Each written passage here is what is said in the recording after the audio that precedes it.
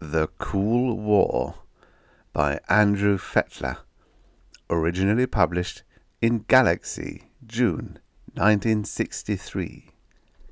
Narrated by Tom Trissel. Nothing to get upset about, Pashkov said soothingly, taking his friend's arm as they came out of the villa 40 miles from Moscow. Pashkov looked like a roly-poly zoo attendant leading a tame bear. Erase his memory, give him a new name, and feed him more patriotism. Very simple. Medvedev raised his hand threateningly.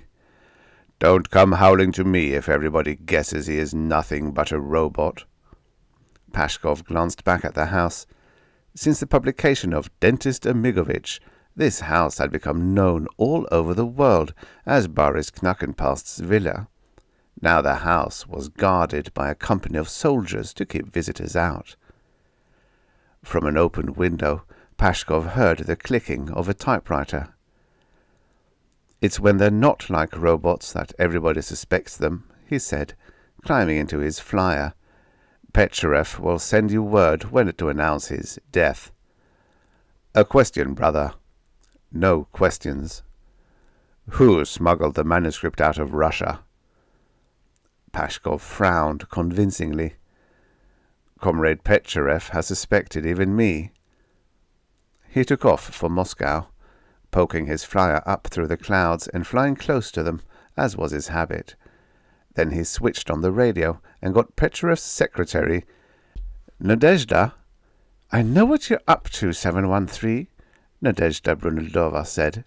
"Don't try to fool me, you confidence man. You are coming in?" "In 10 minutes. What have I done now?" "You were supposed to make funeral arrangements for Knackenpast, so what are you doing in Stockholm?" "Stockholm?" "You're lying and I'll kill you. Don't you think I know about Anastina, that she-nurse in the Stockholm National Hospital?" "Darling, why so cruel? Anastina is one of our contacts. Besides, she's cross-eyed and buck-toothed." "Beast!" She switched him to Petcherev. "What's been keeping you, Pashkov?" Consoling Medvedev. "Am I supposed to be in Stockholm?" "Never mind, get here at once. What size hospital gown do you wear?" "Hospital gown?" "Stockholm Embassy says you're in the National Hospital there, in a hospital gown. I got through to Anastina. She says it's Colonel James again. He looks like you now." Pashkov grunted. "I'll never understand," said Petcherev, "why all top-secret agents have to look like bankers. Anastina says Colonel James was operated on by a Monsieur Franti. What do you know about him?" "He's a theatrical surgeon." "You're not playing one of your jokes, Pashkov." "Hardly." "You'd better be in my office in 10 minutes. What size hospital gown?" "Short and fat," Pashkov said, and switched off. Most countries wanted to break his neck, and his own motherland did not always trust him. But he enjoyed his work, enjoyed it as much as his closest professional rival, Colonel James, USA. Pashkov landed on the roof of intelligence in the northeast corner of the Kremlin, hitched up his pants, and rode down. In his office, Petcherev removed the cigar from his mouth as Pashkov came in. "Medvedev get my orders?" "He's preparing a new super-patriotic writer to replace Boris Knackenpast," Pashkov reported. "When you give the word, he will call Izvestia and tell them Boris is dead." Petcherev glanced at his calendar. "We have 2 other state funerals this week. You made it plain, I hope. We want no repetition of Knackenpast's peace nonsense. No more Gandhi or Schweitzer influences. The new literature," Pashkov promised, raising a chubby finger, "will be a pearl necklace of government slogans." Nadezhda buzzed the intercom. "The man from the Bolshoi Theatre is here, comrade." "Send him in." A small man hurried into the room. He had a narrow face and the moustache of a mouse and a mousy nose, but his eyes were big rabbit eyes. He bowed twice quickly, placed a package on the desk with trembling forepaws, and bowed twice again. Petcherev tore open the package. "You got the real thing? No bad imitation?" Exactly, the mouse piped. "No difference, comrade." He held his paws as in prayer, and his pointed mouth quivered. Petrovich held up the hospital gown. On the back of the gown was printed in indelible ink, "Stockholm National Hospital, courtesy of Coca-Cola." Petrovich tossed the gown to Pashkov. "This is what Colonel James is wearing," he said, dismissing the mouse, who bowed twice and scurried out. "Try and split the Allies," Pashkov muttered, reading the legend on the gown. Petrovich blew cigar smoke in his face. "If Colonel James make a monkey of you once more, you're through, Pashkov. You don't take your job seriously enough. You bungle this, and I'll have you transferred to our Cultural Information Center in Chicago." Pashkov winced. "Now, you'll go to Stockholm and switch places with the American colonel and find out what they're up to. Zubov's kidnapping team is there already at Hotel Ryzen. Any questions?" "I thought Zubov was a zoological warfare expert. What is he doing with a kidnapping team?" "His team is more agile. On your way." In the front office, Pashkov stopped to kiss Nadezhda Bruneldova goodbye. "I may not return from this dangerous mission. Give me a tender kiss." Nadezhda was a big girl with hefty arms, captain of a local broom brigade. "Monster!" She seized him by the collar. "Is Anastina dangerous?" "Darling!" "Bitter sweetness!" she howled, dropping him. "Go, love! Make me miserable!" Pashkov spent an hour at Central Intelligence. Nothing unusual going on in Stockholm. An industrial exhibit, the Swedish Academy in session, a sociology seminar on prison reform, a 40-man trade mission from India. An addendum to the Stockholm file listed 2 Cuban agents operating from Frälsningsarméns economy lodgings. They were buying small arms and ammunition. He thought a moment, impressed the Cubans' address on his memory, and went to his flyer. He did not fly to Hotel Ryzen at once. Zubov's kidnapping team could wait. Coming slowly over Stockholm, he spotted the National Hospital and circled. A line of ambulance flyers was parked on the ground in the ambulance court. On the hospital roof, he noticed, apart from private flyers, stood a flyer that resembled his own. He veered away, detoured around Riddarholmen, and 5 minutes later landed on the roof of Frälsningsarméns economy lodgings, the Salvation Army flophouse. "My Cuban friends," Pashkov inquired in fluent English at the desk on the top floor. "Are they in?" The old desk clerk looked like a stork. "You, room 615, he clacked. 3 doors down. Are you American?" "Brazil." "Ah, so. You speak good English, like me." "Very kind of you." He rode down 3 floors, found room 615, and stopped as he heard voices within. "Dos, tres, cuatro, cinco, seis, siete. By 7 o'clock tonight, okay, gringo?" "What you expect for $7,000? Service? Look, boys, I'm just an honest businessman. I can't get it for you today. Have a cigar, Pablo." "Two. All righty, your cause is my cause. Maybe I can get it for you tonight, but you'll have to pay in advance. What do you say, Francisco?" "I counted the money. It is waiting for you. You deliver, we pay." "But how can I trust you? I like you boys. I know you like me. But business is business. I gotta give something to my jobber, don't I? Gringo!" At that moment, Pashkov knocked on the door. From within, "Shh! Alguien llama la puerta!" Pashkov knocked again, and a scuffle ensued within, the crack of a chair on a skull, the dragging of a beefy body into a closet, and the slam of the closet door. "You!" "Buenas tardes," Pashkov said through the door. "Asuntos muy importantes."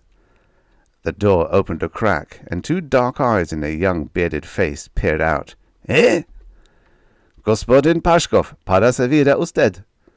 The door opened enough to admit the roly-poly visitor into the room. The other Cuban, also bearded and wearing a fatigue cap, held a revolver. "No gunplay, caballeros," Pashkov went on in Spanish. "We are in the Salvation Army charity house, not in a 2-peso thriller. Besides, I deliver before I ask payment." Deliver what, senor? We favor any disturbance close to the United States. May I sit down? Between two beds were stacked some dozen crates of explosives. A small table was littered with papers. Sitting down at the table, Pashkov's elbow rested on an invoice, and moments later the invoice was tucked in his pocket. What kind of ammunition do you need, caballeros? The Cubans looked at each other. 30-06 caliber, 220 grain. How much can you deliver? 2,000 rounds. Not much. Maybe 3,000. I'll toss in a box of hand grenades and a can of lysergic acid diethylamide. You have that? You have LSD-25? I have that. When are you leaving Stockholm? Again the young beards exchanged looks. Maybe we stay till tomorrow if you have more business. 3,000 rounds is not much. How much payment, senor? 2,000 kronor, Pashkov said, taking an envelope on the table and addressing it to Nadezhda Brunildova, Kremlin, Moscow. No return address. Do you trust us to send the money? It is bad for you if I do not trust you, Pashkov said, smiling up at them. You can trust us. We shall send the money. Please take a cigar. Pashkov took 4 Havanas from the box they held out to him, stuck 3 in his breast pocket, and lit one. You come again, senor. We make much business. Why not? Help retire Latin American dictators to Siberia. More gold in Siberia than in Las Vegas. That is funny. You come again. On his way up to the roof, Pashkov studied the invoice he had lifted. It was from a manufacturer of sporting arms to Francisco Jesus Maria Gonzalez, Salvation Army Economy Lodgings. He tucked the invoice into his inner pocket with a satisfied grunt, climbed into his flyer, and hopped over to Hotel Ryzen, where Zubov's kidnapping team was waiting for him. Comrade Zubov, the kidnapping expert, was pacing the roof of Hotel Ryzen. As Pashkov eased down in his flyer, Zubov's big front tooth flashed with delight. Pashkov felt like tossing him a bone. Everything in order, Господин Pashkov. Constant vigilance maintained at hospital by my 2 assistants. With your pardon, Comrade Petcherev urges all haste. Colonel James is due to leave the hospital tomorrow. Comrade Petcherev always urges haste. What else? Zubov's big tooth settled respectfully over his lower lip. His small eyes were so closely set that he looked cockeyed when he focused them on his superior.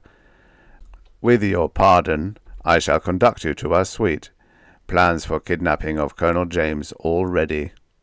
Here's a cigar for you. Gratefully accepted. Reduced unavoidable fatalities to 6. Zubov counted on his long, hard fingers.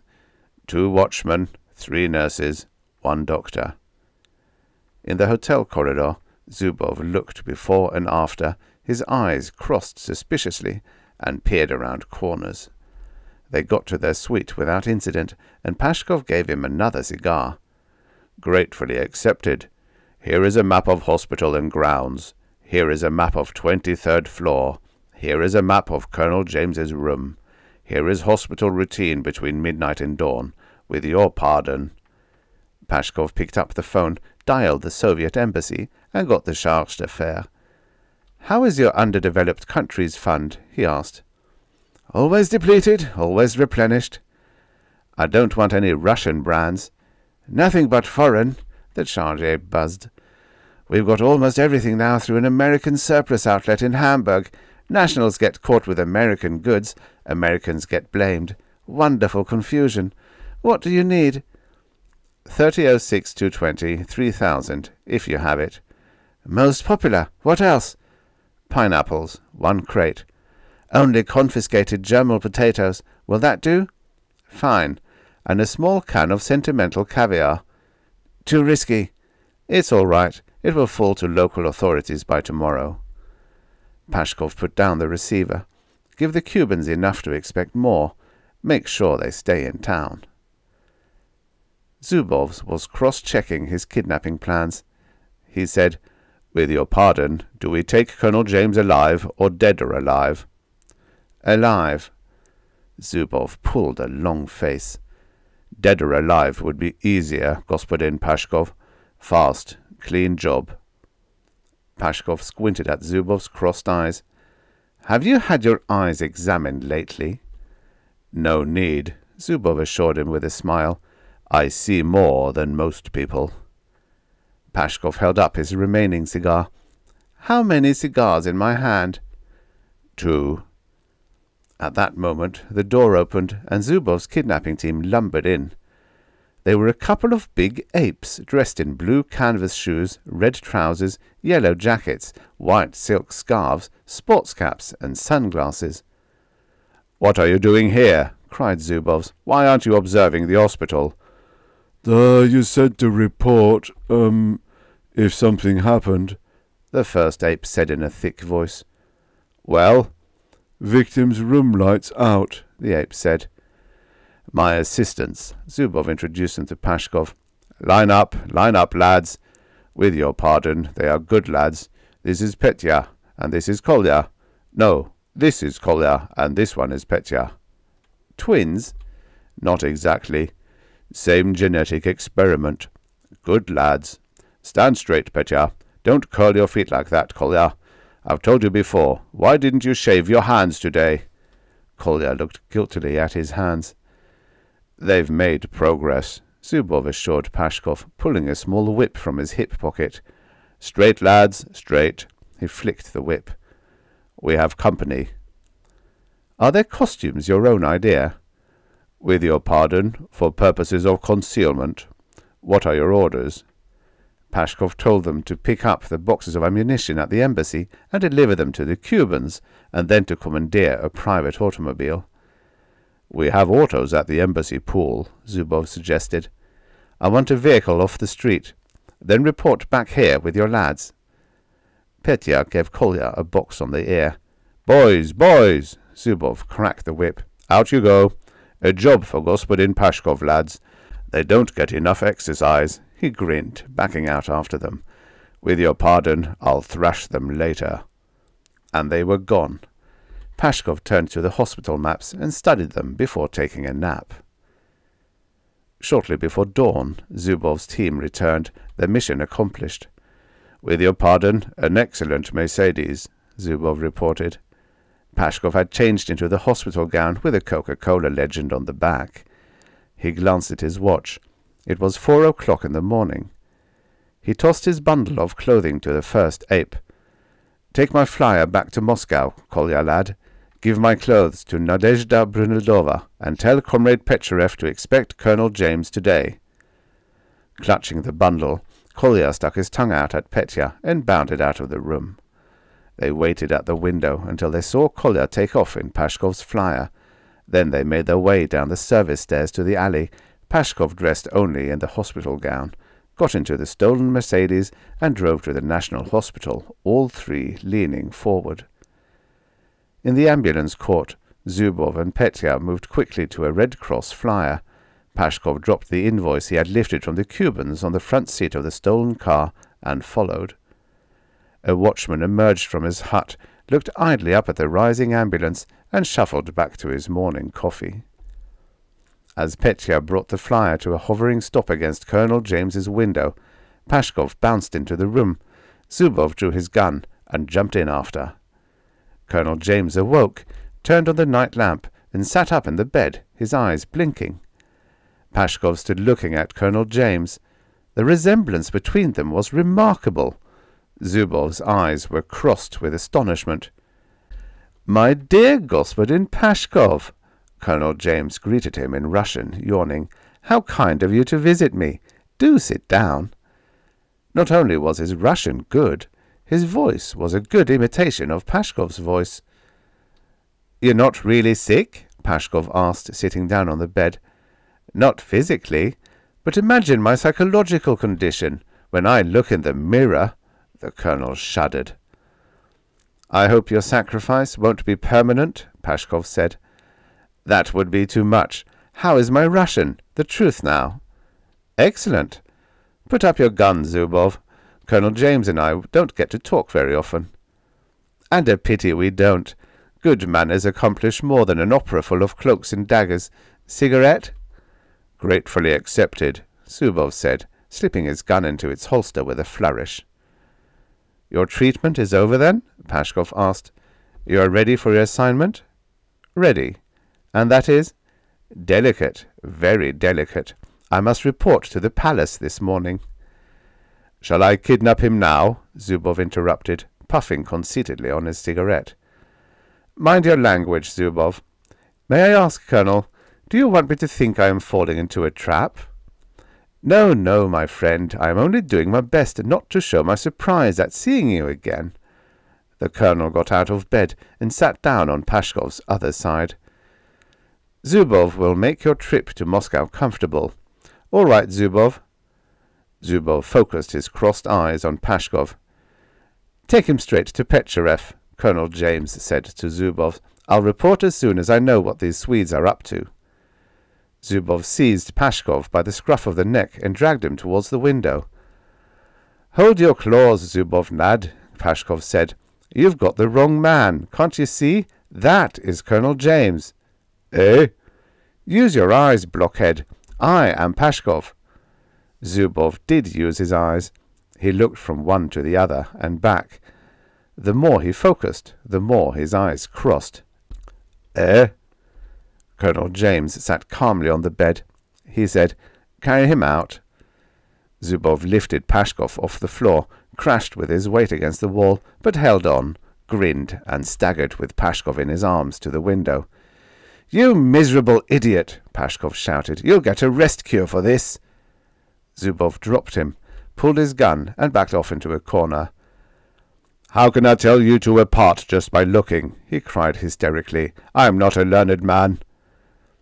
"One small but decisive proof," Pashkov said, unbuttoning his hospital gown. "I have a mole." Zubov yanked the colonel up by an arm. "Send me to rest cures, will you?" Colonel James sighed. "I guess we have to keep up appearances," he muttered, and climbed out of the window into the hovering ambulance. Zubov leaped in after, and they were off. The suit of clothes hanging in the closet might have been Pashkov's own, identical with the clothes Kolya had taken to Moscow not an hour before. Even the underwear had facsimiles of the Order of Lenin sewn in. Satisfied, he crawled into bed and went into a pleasant snooze. He was awakened by the nurse, Anastina Björklund, alias Anastasia Semenovna Bezumnaya, formerly of the Stakhanovite Boosters Committee, Moscow 3rd Workers' District. "Wonderful morning, Colonel James." Petcherev seldom let one agent know what another was doing. She put a big breakfast tray on Pashkov's lap. "Cloudy, damp and windy. London stock market caves in, race riot in South Africa, famine in India, earthquake in Japan, floods in the United States, general strike in France, new crisis in Berlin.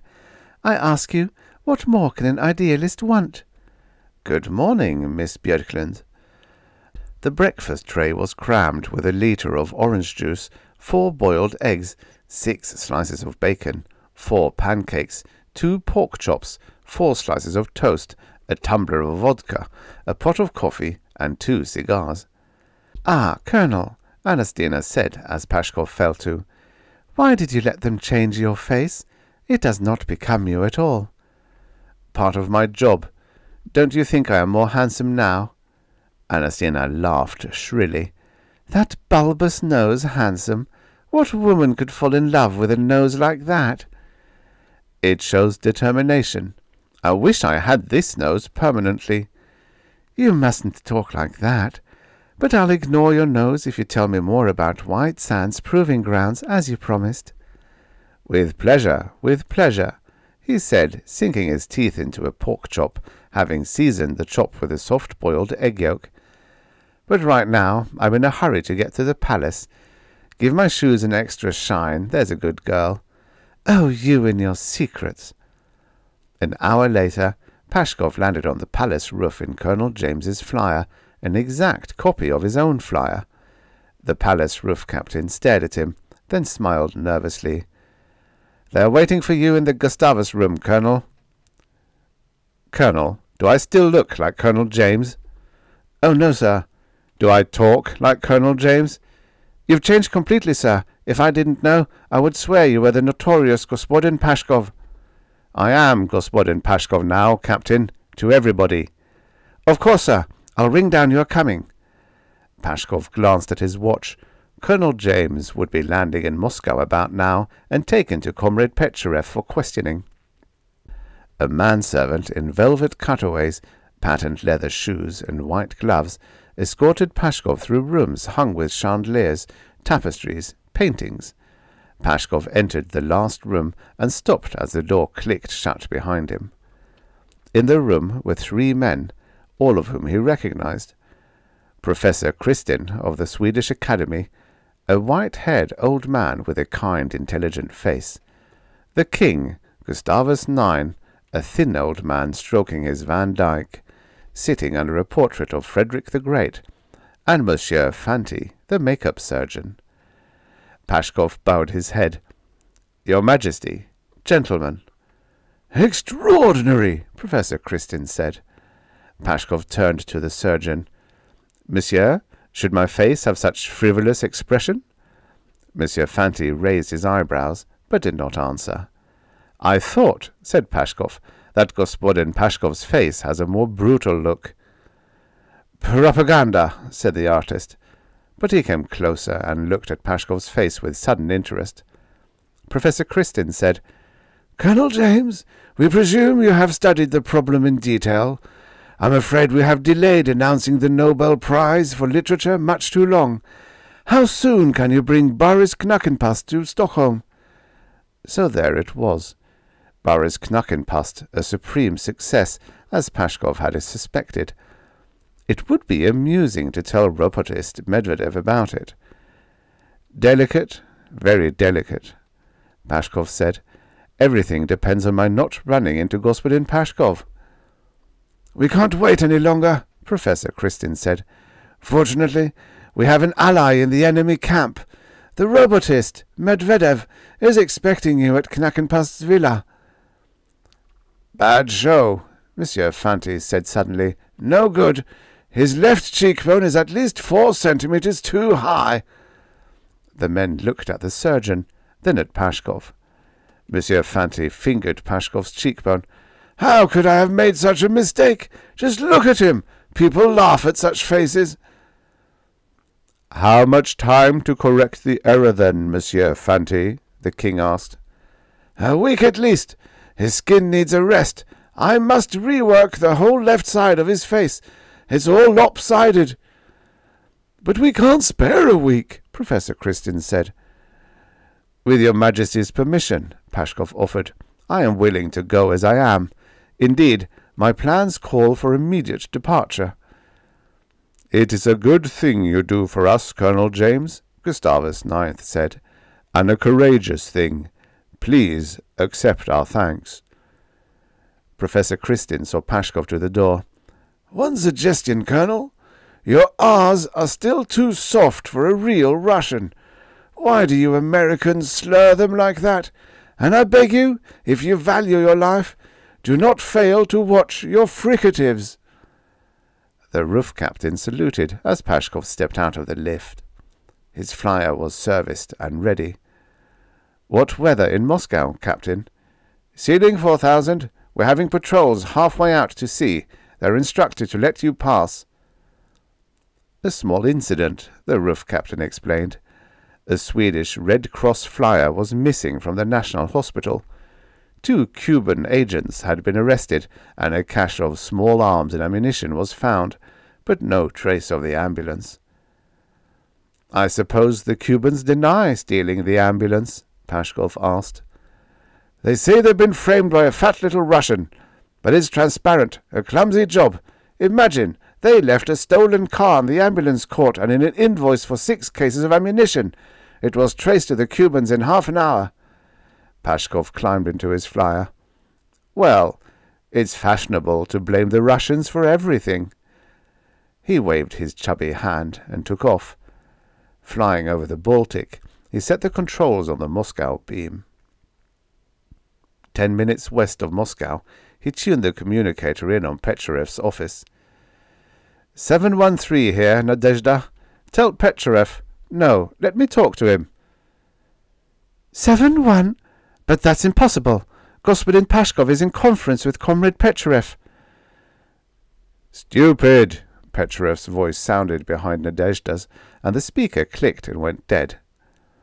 Pashkov dove into the clouds and brought his flyer to a hovering stop. Petcherev did not believe he was Pashkov. Colonel James, it was clear, was at that moment in Petcherev's office impersonating Pashkov, and Zhubov was probably getting a rest cure. Pashkov crawled out of the cloud and skimmed northeast to Mir, Boris Knackenpast's villa. "You came fast, sir." The lieutenant of guards welcomed him at Mir. "We did not expect you for another 15 minutes." 15 minutes. The colonel was not wasting time. "Listen carefully, Lieutenant," Pashkov described the American agent. "But his left cheekbone is lower than mine, about 4 centimeters. He may be armed, so be careful." The lieutenant stared. "Shall we kill him?" No, put him in a cage." As Pashkov ran up the steps to the villa, the curtain in the vestibule window stirred, but when he entered, the vestibule was empty. He looked in the dining room, the music room, the library. Nobody. The house was strangely quiet. He came to the door of the study and listened. Not a sound. He went in, and there, behind the large writing desk, sat Boris Knackenpast. The robot was unscrewing screws embedded in his neck. "My God, sir," said Pashkov, "what are you doing?" The robot's eyes, large discs of glittering mirror, flashed as he looked up. "Ah, Colonel James," Boris said in a voice that seemed to come from a deep well. "Excuse the poor welcome, but I understand we have little time. You scared my valet. He thought you were Господин Pashkov." The door burst open, and Medvedev rushed in, the old valet at his heels. Medvedev stopped, gaped, then seized Pashkov's hand. "Colonel James, what an artist that Monsieur Fanti! But quick, Boris, Pashkov is on his way." Boris pulled off his head and crawled out of the robot shell. Pashkov saw Boris as he really was, a tall human with a gaunt, ascetic face. "The sad thing about us," thought Pashkov, "is that Medvedev could not trust even me. But then I could not trust Medvedev either. Yes, that's the trouble with us." "I hope you need no luggage, Mr. Knackenpast," Pashkov said. "We must be off at once." "Too late," the old valet said from the window. Colonel James had landed. But as he climbed down from his flyer, the guards closed a circle about him. "He'll keep," Pashkov said, hitching up his pants. "Let's be off, Mr. Knackenpast. It won't take long for Petcherev to smell us out." "Look!" The guards fell back from the flyer and snapped to attention. Chewing on his cigar furiously, out stepped Petcherev. Zhubov leaped out next, his big front tooth flashing. Then his 2 assistants, Petya and Kolya, tumbled out in their coats and hats. Last of all to emerge from the flyer was Nadezhda Brunildova. "Pretend not to know me, will he?" she yelled at Colonel James, picking up a rock. "Hold it, citizeness," Colonel James said. "Citizeness, is it?" The rock flew over his head and felled Zhubov. "I warned you both, no kitchen squabbles while on duty," Petcherev roared. He snapped an order to the lieutenants of guards, and the guards surrounded the house. No alarm, Pashkov said, pulling Boris away from the window. "Mr. Knackenpast, when you see your way clear to my flyer, run for it, but get back into your robot costume." "I can't operate the machine." "I'll be right behind you. The rest of us will go out to Petcherev." As they came out, Petcherev was reviving Zhubov by slapping his face. The kidnapping expert lay stretched cold on the ground, and Nadezhda Brunildova stood by, holding the rock and weeping. Colonel James said, "There he is, the American spy." Petcherev looked up as Pashkov was led forward by the guards. Not bad, Petrovich said. We could use Monsieur Fanti. What's his price? Don't you know me, Chief? Me, Pashkov? Curse me, Nadezhda said, staring at him. Another Pashkov! A terrible howl came from Zhubov. Petya and Kolya, imitating Petrovo's efforts to revive their master, were battering Zubov's face with their slouched hats. "Stand back!" Kolya screamed, smashing his hat into Zubov's face. "He's trying to say something." "He's moving." Petya kicked Zubov and looked up for approval, his hair standing up like spikes. Petroff slapped Kolya's face and crushed the glowing end of his cigar on Petya's forehead. The apes reeled back to a tree. Pashkov whispered to Colonel James. "Capitalist hell and damnation! Now I can't tell them apart myself," Petroff said. "Zhubov!" Which one's the real Pashkov?" But Colonel James was running to the flyer, throwing Nadezhda's rock at Petroff and running. "Grenade!" Pashkov yelled, and flung himself to the ground. At the same moment, Boris Knackenpast ran from the house to the flyer, his robot gear clattering like Don Quixote's armor. The guards scattered and dove for cover. "Down, lads! Grenade!" Pashkov yelled. The two apes took up the cry, "Grenade! Grenade!" and flattened themselves behind the tree. Nadezhda and Medvedev collided, digging in behind the valet. Only Petroff remained standing. "Stop the robot!" Nobody moved. Boris reached the flyer. Colonel James pulled him in, the engine hummed, and they were off. A moment later, the flyer vanished in the clouds towards Stockholm. Petroff relit his cigar. "Phi! Tastes of monkey hair." Medvedev shambled over. "Was the grenade a dud?" "One of these days I'll catch you, Pashkov," Petroff spat. "Your deviousness, that's one thing. It could be useful. But your levity—" "Darling!" Nadezhda threw on Pashkov. "Not in public," Pashkov said. "Wait a minute," Petroff said. "Nadezhda Brunildova, how do you know he really is Pashkov? If he's actually Colonel James, I can shoot him summarily. He does look like Colonel James to me." "But if you're mistaken," Medvedev put in nervously. "We all make mistakes," Petroff said. "What would history be without mistakes?" "I don't trust him either," Nadezhda said. "But I know my Pashkov. If he's not Pashkov, I shall let you know in the morning." The end. Subscribe for your daily stories of futures past. From the pages of dusty old pulp magazines to your ear.